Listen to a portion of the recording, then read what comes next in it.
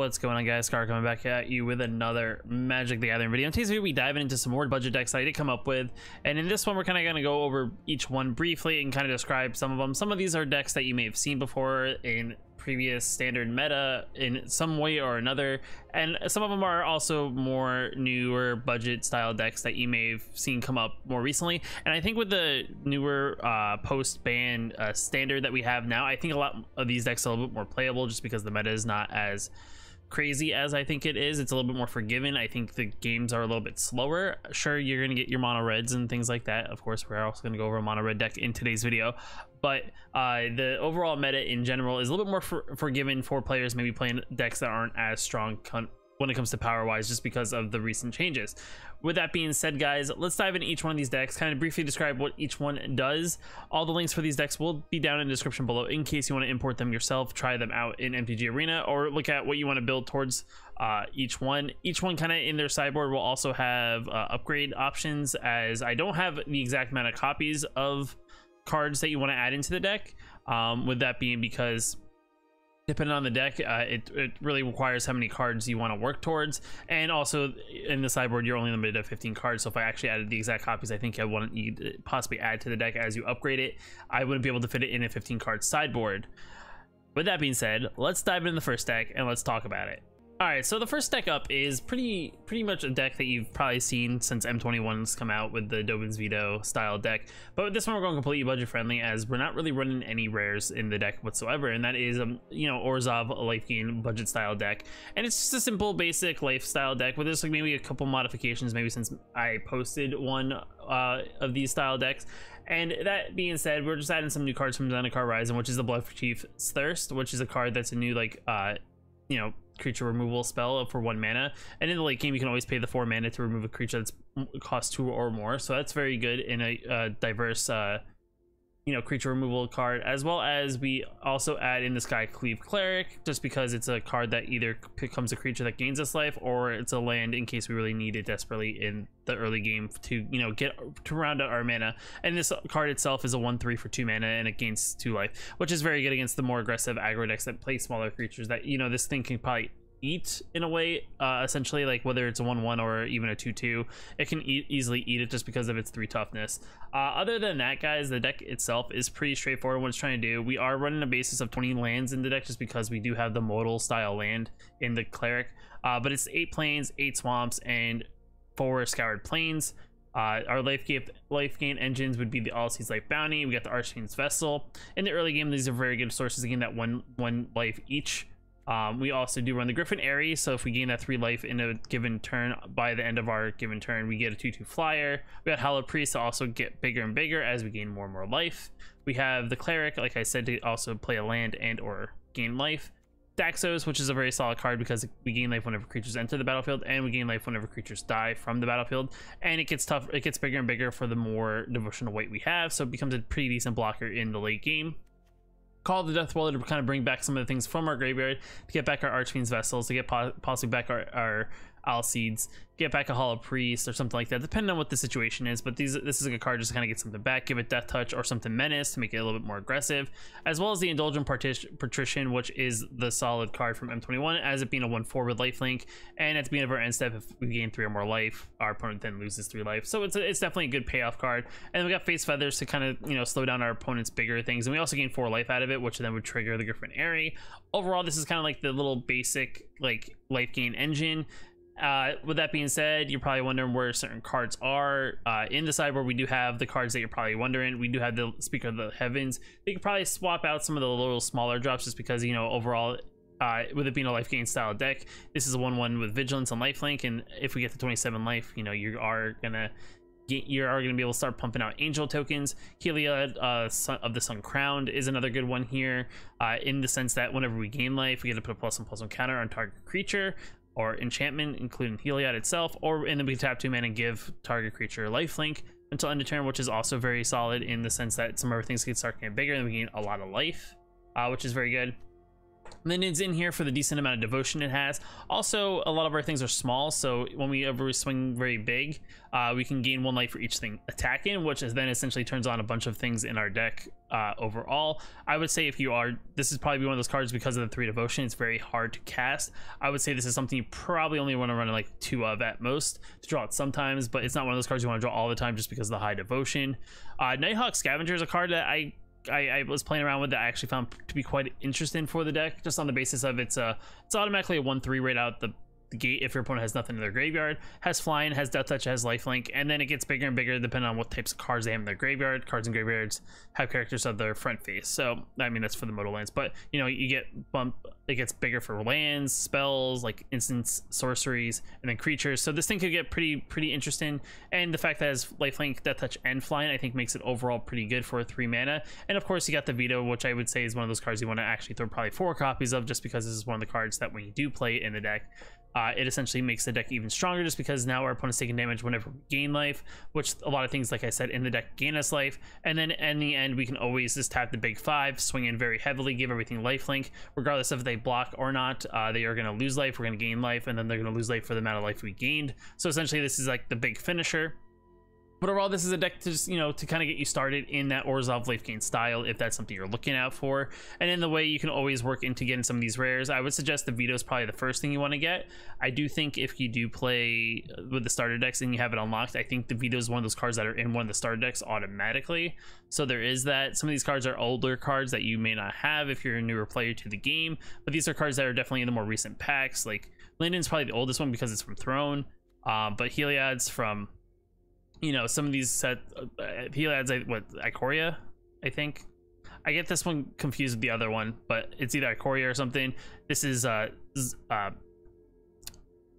as a Zendikar. Wow, I completely blinked out. And then M21. So I would say go for the veto first. It's also from M21, and then kind of work your way backwards. Maybe get some speakers just to replace some of our smaller drops, and then maybe try to like get a couple pieces here in the middle. But overall, it's a pretty solid deck. If you want to, you know, try it out, see how it goes. Like I said, the meta is a little bit different, so hopefully it overall works better. But let's move on to the next deck.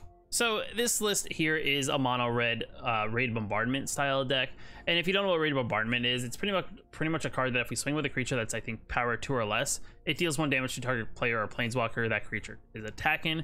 So essentially, whenever we swing it with our creatures, we're going to automatically do 1 damage. This is similar to a deck that was around in the previous standard, but this is a card that got added with the 1 starter deck in MTG Arena. I think there's a weird issue. If you have issues with it, just on a heads up, if you have any issues with any of these cards that are marked with A, I feel like somehow they're only legal in best of 1, but they're not legal in best of 3. I don't know if that was a bug or if that's actually how it's supposed to be. But if you're having issues, just double check the deck when you import it into MTG Arena, because if it's not set to standard, it may actually flag you with something else. Yeah, see, I guess these aren't legal in best of 3. But if you play best of 1, this deck will work in that manner. But anyway, with that being said, the deck is pretty straightforward what it's trying to do. We're just trying to play a bunch of little small creatures. Most of the creatures cost 1 or 2. There are a lot of 1/1s or 2/1s or things like that. So it's very like small ping hit your opponent in the face damage. Focusing around just triggering this every time we attack with, you know, creatures with power 2 or less. Which is essentially very good. Of course, we play the Annex here because whenever any of our things die, we then get Satyr tokens in the process, so we're just replacing anything that possibly dies. A trick here that you can actually do is if you have an Annex out and you have a second one in your hand, you can essentially play the second Annex. Legend Rule goes into effect, but the devotion adds up for both of them, so both of them count as 4, and then this actually will poop out, you know, essentially 4 Satyr tokens, because the power is 4 when the Annex dies, and you get the Satyr tokens for both this Annex and the other Annex equal to the, you know, the devotion of 4 or higher. So essentially free Satyr tokens if that's something you're looking for. Just a side note that I don't know if it's one of those things that everyone knows, and if you're playing this deck, it's just a little tip to help you out making more tokens. But overall, like I said, the deck is straightforward what it's trying to do. You know, we claim the first one and maybe take our opponent's small creatures and just kind of, you know, use them against themselves. Fireblade Charger, which is a new card for Zendikar Rising. It's a 1/1 that if it dies, it deals damage equal to its power to any target. So it automatically at least does 1. And if it's equipped, it has haste. But really, we're not playing any equipment here because we really don't want to make any of your things stronger than 2. So, you know, at least it's like it has an ability that when it dies, it does something to your opponent. Raging Goblins is a 1/1 for 1 with haste. Like I said, it's part of that starter set, so you can only play in a best of one. Got some shock from some spot removal and or damage to the face. Spikefield Hazard, same thing, got that spot removal for the 1 damage, or also the land in case we really need it. Weaponized monsters is a thing that we can do, is that when we start getting a low, our opponent starts getting a low, we can start sacrificing our own creatures and throw them at our opponent's face to deal damage to them to hopefully finish them off. Also, if we want to get Annex out of the way maybe and just deal that initial damage, get a bunch of Satyr tokens, then maybe swing on the following turn with the giant Red Bombardment, that's also a possibility. Gingerbrute, which is another 1 mana 1/1 haster that we can make it unblockable, and also we can sacrifice it, gain some life if needed. Chandra's Pyrolin is actually the one card that takes advantage of the effect of the Red Bombardment, because whenever a source we control deals non-combat damage to an opponent, it gets +1/+0 and gains double strike until end of turn. So essentially this is the card that's going to be really hitting our opponent really hard. It's a card that has a built-in Embercleave, and with the Red Bombardment we have an instant way to trigger this every single time we attack. I think this stacks. I kind of messed around with it, but I didn't really like pay attention to if it stacks when I did play this deck out as I was messing around with it. So not like you're gonna get quadruple strike or things like that, but you could additionally get additional +1/+0 on this card, and then add that with the double strike, which makes it just that much better. The only downfall is, unlike Embercleave, it doesn't have trample, so that's the only downfall to it. But this also, as another thing, the effect gets triggered at the start, so when we swing in with everything, then the Red Bombardment hits, it does the X amount of damage depending on how many creatures are attacking, and then we get the +1/+0 and double strike afterwards. So it's not going to go above the 2 essentially on us and, you know, cause issues in that way. We got the Forbidden Friendship, which creates some 1/1s for us, which is a 1/1 red dinosaur with haste and a 1/1 white human soldier token, which helps us with our Red Bombardment. We got Kazul's Fury, just in case we want to sacrifice a creature, we can throw it at we throw that creature at our opponent's face. Essentially we can throw Annex our opponent's face if they start getting low, and then getting some Satyr tokens to replace. Of course, we got 18 lands, but, you know, we also play the Spikefield Hazards. The lands, you know, it's a very, you know, budget-friendly deck in the sense that nothing really costs more than 3, so you really shouldn't have to worry about too many things and it's costing too expensive. Like, you should be able to play multiple things even if you have 2-3 lands on the battlefield. And then for the sideboard, there's just maybe a few cards you want to add, because I think essentially what you want to do with this deck is kind of keep the cheap creatures and cheap power of the creatures. And all we're really doing here is, this is something I was messing around with, so this is something that you could also mess around with too if you really want to. If you feel like you're drawing a lot of lands, you can always play the Hellhound, which is a 0/1, and if you have a land enter the battlefield, it actually gets +2/+1, and essentially you only play 1 land a turn, so you can get a 2/3. Which is a pretty decent attacker if that's something you want to mess around with. Fervent Champion's a very solid rare, because it's a 1 mana 1/1 first strike and haster, and whenever it attacks target knight you control gets +1/+0, which essentially, if you have multiples of these out, you give them each +1/+0, which still triggers after the Red Bombardment goes into effect, I believe, based on the stack. I think how it auto stacks.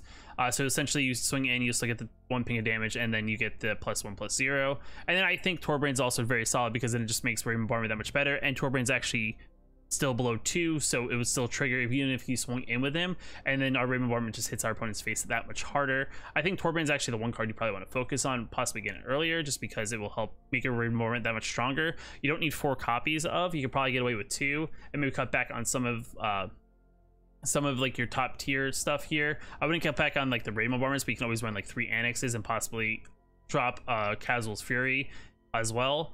Because, you know, maybe you want to do that. It's up to you. You can always get rid of your Spikefield Hazard if you feel like that's not working out for you either. But essentially you don't want to get too expensive on the top end because of the limited mana, so that's something that you can look at there. With that being said, this is kind of like a Red Bombardment style mono red deck. If you want to try it out, like I said, links are in the description for all the decks I do go over in this video. And let's move on to the next one. All right, and the next deck up is another fun one that I've played around with in like the post, you know, M21 era, like the 2021 standard style thing before Zendikar Rising came out, and that is the Izzet, which is a very interesting deck that essentially works around really 2 creatures in the meta as a whole right now, just with like the budget friendly style, and that is the Sprite Dragon and the Stormwing Entity. And essentially these cards get bigger and bigger the more spells you play on a turn. So the Sprite Dragon gets a +1/+1 counter for each non-creature spell we cast. So essentially, you know, maybe turn 1, maybe the first time you play on turn 2, it's a 1/1, but essentially on turn 3, if you cast multiple spells, this thing can become a 3/3, if not bigger. And the Storming Entity is a 5 mana 3/3 fly and prowess, but it costs 3 less. if we play an instant or sorcery spell this turn. So essentially, if we play a shock or you know, a bounce spell or an opt, it's going to cost you 2 mana, and then when it enters the battlefield, we're going to scry 2 mana. And then essentially whenever we play a non-creature spell after that's on the battlefield, it will get +1/+1 until end of turn. So these are 2 cards that are really like they're really gonna help push damage into our opponent's face. There is Rimrock Knight, which is another card which is kind of like a buff spell, which then would trigger the, you know, the +1/+1 counter or the prowess on this. You got the Bone Crusher Giant. This is something that you don't have to have in the deck. You can always run like, you know, more copies of some other burn spells if you want to. I know there's other burn spells in and the thing, if you want to try like Dragonfire or something like that, you can always replace Bone Crusher Giants as you get more cards. Then we also have the Heartfight Immolator, which is another cool card that I don't feel like it sees a lot of play, but it's very interesting in this fact that it's a 2 mana 2/2er with prowess, and we can always sacrifice it, and we can throw its you know, it deals damage to target creature or planeswalker to its prowess or its overall power, so we can always throw it into something if we want to just kill off one of their big creatures. We also have Riddle Form, which is a very good card because it's an enchantment that turns into a creature whenever we play an instance or sorcery spell, and we can also tap through and can scry one, which helps us set up the top of our library. We got Deliberate, which is another 2 mana instant spell that allows us to draw a card and also scry and then draw a card, which is pretty good. Opt, of course, Stern Dismissal for bounds, Crash Through for giving everything's trample if that's a necessity, but also to draw a card for 1 mana, Shock for some spot removal, Spikefield Hazard also for some more spot removal, and also some red mana in case we need it. We got Celindi's Vision, which is a new card from Zendikar Origins, which is pretty good in the sense that allows us to look at the top 6 of our library. We can reveal an instance or sorcery card among them, put into our hand, put the rest on the bottom of our library in any order, which essentially helps us, you know, refill our hand as we're kind of drawing down and like spells to like trigger the prowess and trigger like these pump effects. Like I said before, Rimrock Knight's here as a pump card as well as a 3/1 attacker that can't block, but the 1 mana pump spell is pretty solid. Add that to a you know, Sprite Dragon or a Storming Entity on a possibly like final swing, and then our land base is just, you know, we got 8 islands, we got 5 mountains, 4 of the Swiftwater Cliffs, and then there's also some modal lands in these cards in our deck, so we can always fix that out, like the Vision and also the Spikefield Hazard are 2 modal lands that will definitely round this out. And then this is another one of those decks where the top end's really not too expensive. Sure, the Storming Entity makes it seem like it's super expensive, but essentially we're really trying to play it for the cheaper cost, so essentially we're playing it for 2, so at most we need 3 mana. And then in our sideboard, in case you want to add this, we have some other cards that you can always go to. Seagate Stormcaller, there we go, is a new card from Zendikar Rising. It is a mythic. The one thing I would say here, it's not really for the big kicker cost, paying it for the 7 mana, but the 2 mana cost, like the normal cost, is pretty interesting because when it enters the battlefield, our next instant or sorcery spell with the converted mana cost 2 or less this turn, when we cast it, we get a copy of it. And then if it was kicked, we get you copy that spell twice instead. There's additionally another kick, which essentially would be if we play this and then play like an opt or something, we essentially get a second opt, and then which makes it even better, which then would trigger the prowess and then this ability twice, which essentially is pretty cool. We got the Magma Chandler, which is a card that takes advantage of having instance or sorcery cards in our graveyard. It gets +3/+1 if we have 4 or more instance or sorcery cards, and we discard a card, exile top 2 cards of our library, choose one of them, you may play that card this turn, which is pretty cool ability. If we have some lands that we don't really need, we can always discard a land card, exile top cards. Brazen Borrower is another good card just because of the bounce effect, as well as it's a flash flyer for 3 mana.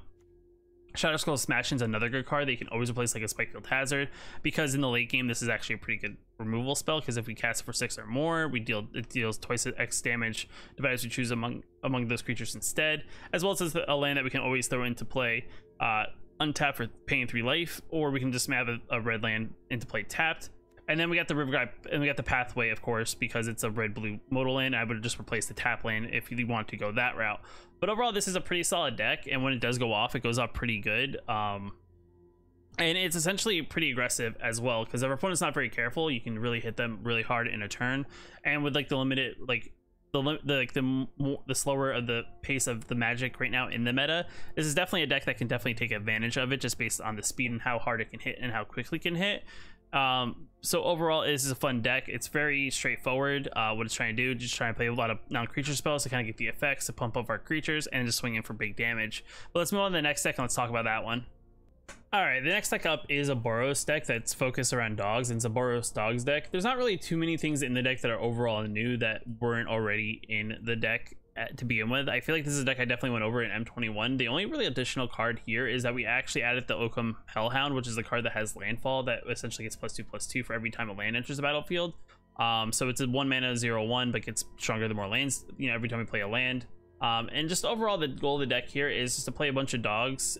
You know, you got some humans in here like the Seasoned Hallowblade, just because it's a solid like blocker, allowing us to discard a card and make it indestructible. We have the Self of Savior to kind of also allow us to, you know, make things indestructible. We got the Alpine Houndmaster, which allows us to search our deck for, you know, the 2 dogs and add them to our hand to essentially refill our hand back up, allowing this to get possibly bigger if we can kind of attack it aggressively later in the game. And we got the Bolt Hound, of course, as one of these like big finisher things. If we attack it with like a very wide board, gives everything +1/+0 until end of turn, and it has haste itself. So that's pretty solid there. And overall, the deck the aggressiveness of the deck is pretty interesting in what it's trying to do. You're just trying to play a lot of like small dogs, get very wide on your opponents. If your opponent's playing a much slower deck where they're playing maybe 1 or 2 creatures, you can definitely get very wide on them and actually swing very aggressively. You know, we also got the Ginger Brute as well here, just because it's a 1 mana haster, which kind of helps. It's like the only thing that's not really a dog or a human.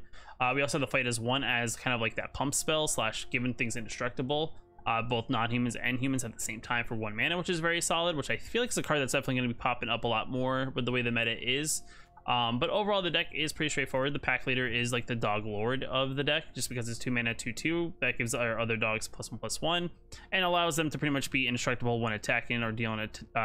Like when they attack in, combat damage doesn't actually gets prevented on our creatures, which essentially makes them that much better. So the only way they can really remove our dogs is by spot removal, which essentially helps us be more aggressive when it comes to attacking. But overall, the deck's premise here is just play a lot of dogs, look through our deck for more dogs, get a very big Houndmaster, you know, have Seasoned Hallowblade as just a thing that can just stand in the way of things, discarding cards to make it indestructible, and, you know, keeping things on the board with Selfless Savior, and just playing a very big board.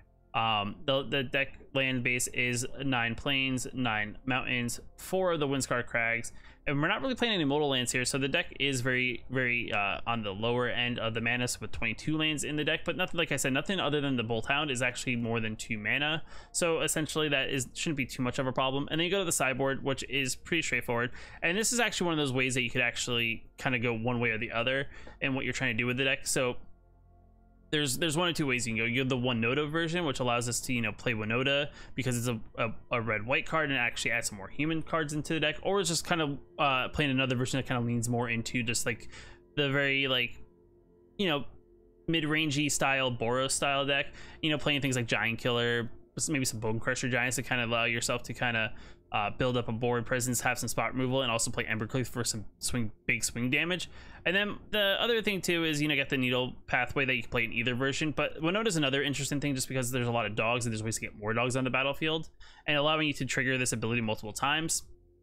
And then add in things like Haktos and Basari's Lieutenant, giving +1/+1 counters to our thing. And actually, in a weird way, I'm actually a big fan of this card in a strange way, just because it's one of those things that it could be pretty interesting. Just kind of pop one of these out on the battlefield, swing very aggressively, and then all of a sudden have all these 1/1 tokens waiting to block your opponent's creatures to kind of like sit in case there's a possible, you know, swing back if we get very aggressive. But like I said, there's 2 different versions you can do with this deck. You can do the Winota version, or you could do the more just like, let's build this up, let's get, you know, Embercleave on some of our things. And I feel like it's just one of those things that you, depending on how you feel like playing, you can kind of build one way or the other. I would actually like to probably play more with the Embercleave style and be more aggressive in that way, but maybe in a future video we'll do that style of a deck, and then we'll also do a Winota version. We'll kind of figure out which one's better overall. All right, and the last deck up on the list that I actually am kind of interested on, this is actually something I saw listed somewhere else, and I kind of was inspired by it, just in the way of it was a deck I enjoyed. It was very budget friendly back then in the previous standard, and that is Azorious Flyers. If you're not really sure what the concept of the deck is, you're playing essentially like a blue-white tempo style fly-in deck where everything in the deck has fly-in, and you're just trying to swing in over the air, and then at some point you play Rally of the Wings. And with, you know, standard rotating, we kind of lost Rally of the Wings, but we did actually kind of gain like a new card that's kind of like the new Rally of the Wings, though it is a sorcery. It doesn't untap all our creatures, and it does cost more mana, so that is the one downfall to it. So overall, you got to build the deck a little bit slower to kind of get us to that you know, turn 5 that the card is. And that, by the way, if the card you're wondering is McKindy's Stampede, which essentially gives all our creatures +2/+2 and on a turn. And it can also be a land into play tapped. Because it's so expensive, we're not running, you know, a lot of copies of it. We're actually running only 2 copies of it. Because we're also going to play Heraldic Banner, allowing us to kind of like choose a devotion of a particular color. In this sense, because the deck is kind of more on the white side, we actually would choose white just because a lot of things are multicolor and a lot of things are also white. So we essentially want to give our white creatures more power and toughness, but we do also have, you know, some blue creatures in the deck that in the early game, depending on how it is, we can always play blue.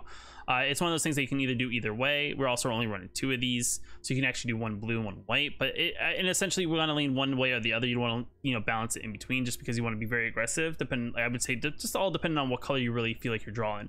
You know, we got things like Fairy Guide Mother, which has a pump ability, but yet again, it's a pump at a sorcery speed for 2 mana. It gives things +2/+1 and flying, but all our things have flying anyway, so it's not a big deal. We got the Cutsail Cleric, which is a very interesting card in the late game, in the sense that it can tap down 2 things our opponent has. So if they have flying blockers, we can tap down their flying blockers if it was kicked. So that's something we can do in the late game, but it's essentially it's a 1/1/1. It's a 1/1 for 1 flyer. Bubble Snare is an interesting card here. Can also tap down our opponent's creatures. It essentially we can also play for 1 mana, which if they decide to tap their creature, it then stays tapped. But you can kick it for 4 mana and automatically and force them to tap their creature and also keep it tapped that way. We got the Merfolk Wind Robber just for the 1 mana 1/1er. If our opponent decides to throw things in their graveyard to try to, you know, combat this, essentially if they get to 8 or more, we can actually sacrifice this and actually draw a card. So this is like, unfortunately we kind of lost our way to kind of draw cards with the Sailor. So this is like our next best thing. It's not as great, but in the late game, you know, this is something we can always throw away if our opponent's graveyard starts stacking up. We got Azorious Shelter, which is a way to give our things protection from a particular color, as well as the modal land. We also have you know, Jawari's Disruption, which is a counter spell and 6 control pays 1. So in the early game, this is very disruptive on our opponent. Lofty Denial, because we're trying to play flyers, which is a very strong counter. Essentially, you know, make our opponent counter target spell and 6 control pays 1, but if we control a creature flying, it's now 4. Skycat Sovereign is the 1 rare, like the 1 rare in the deck. We got 4 copies of. Gets +1/+1 for each creature we're flying. And if we get 4 more mana, we can start pumping out 1/1 Catbird tokens, which essentially grows the Skycat Sovereign because it gets +1/+1 for each other creature we control or flying, so it gets bigger. We got Staggering Insight to kind of make our flyers a little bit more aggressive and a little more tempo friendly, in the sense that it gives it +1/+1. It gives it lifelink, and whenever this creature does damage, combat damage to a player, we draw a card. So you can throw on something like a Skycat Sovereign, which is essentially going to get bigger and bigger, giving it lifelink and allowing us to draw a card. So that's pretty good there. We got Watcher of the Spheres, which is a new card from N21 that makes our flyers cost 1 less to play. I mean, we really don't have any super expensive flyers. I mean, the only thing we really have is Jubilant Skybounder, but it's one of those abilities. But the other ability that's actually very strong with it is that whenever a creature we control enters the battlefield under a creature we control flying enters the battlefield under our control, it gets +1/+1 until end of turn. So essentially, if we play multiple 1/1s, the flying or 1 mana 1/1 flyers or whatever, this thing's gonna get bigger and bigger. So we can get very aggressive and also play some, you know, 1/1 chump blockers, or just build up our board for later turns, which is pretty good. We got the Sky Minder, like I said before. It's a 3 mana 2/2, but it makes our creatures actually make our opponent's removal spells cost more. If our spells our opponents cast that target this creature, cost 2 more to cast.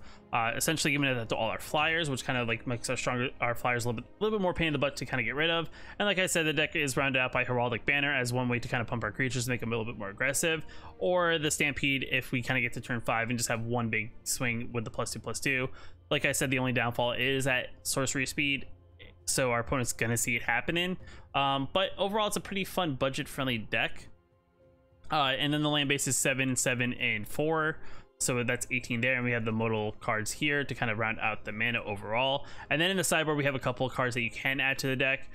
Essentially, all I really would say is you probably play Brazen Borrowers just because it's a better, you know, thing. I would just replace maybe the Jubilant Skybounder, just because it's a bounce effect and it also a 3 mana 3/1 flyer. And then Laval is another interesting card here. I don't think we actually, I think we may, depending on what if I'm looking at the deck, I haven't really looked at it. We have Cleric, we have Rogue, we have Angel Wizard, and then I'm trying to see if we have Warrior anywhere. I don't think we have Warrior, so that's the only thing we're missing. But essentially, Limvala, if you don't know, it's a 3/3 flyer for 3 mana, and the real key here on Limvala is that we can actually sacrifice her, and we can give we can choose either hexproof or indestructible. Increases we control gain that ability until end of turn. So essentially, if our opponent's trying to do any sort of spot removals and or any board wipes, we can choose depending on what the spell is. We can actually sacrifice her in response and kind of give it one way or the other. So essentially, kind of, you know, helping us be very aggressive at the same time. Like I said, we don't really have any warriors in the deck, so we won't get the party effect, but it'd be very interesting if there's any flying warriors that are blue or white. I actually should do some research and see, but overall these are some cards you can look into building, you know, either or. I would say the Brazen Borrower is something that, you know, you may want. I'm trying to think off the top of my head, is there a blue white land that I didn't add? Did I forget the pathway?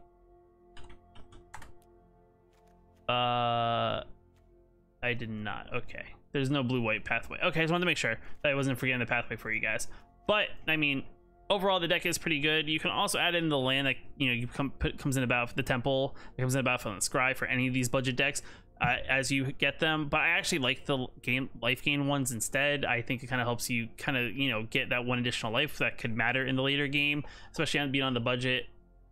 Essentially, also depending on if you're playing things that are more aggressive, it's always good to have that one additional life because you never know when it comes in handy. But temples are always good too if you feel like you're just having issues trying to find the cards you're looking for. But guys, let me know what one of these decks is kind of one of your favorites or something you're very interested in looking to build. Down in the comments below, if there's anything you guys want me to kind of build towards. I will be doing gameplay videos, of course, on each of these separately on the channel, so you'll probably see them come out sporadically over the next week or so. They'll probably be in my next videos I kind of produce. I am also working on some of my older decks that were kind of from pre-rotation. I'm trying to see if I can upgrade those as well. These decks aren't as budget friendly. Some of them are a little bit more expensive and what rares and things like that. So as I kind of tweak those, I'll probably make videos on that. If you like the video, hit that like button. I do appreciate it. If you want to know I post more videos, hit that subscribe button, and I will catch you in the next video.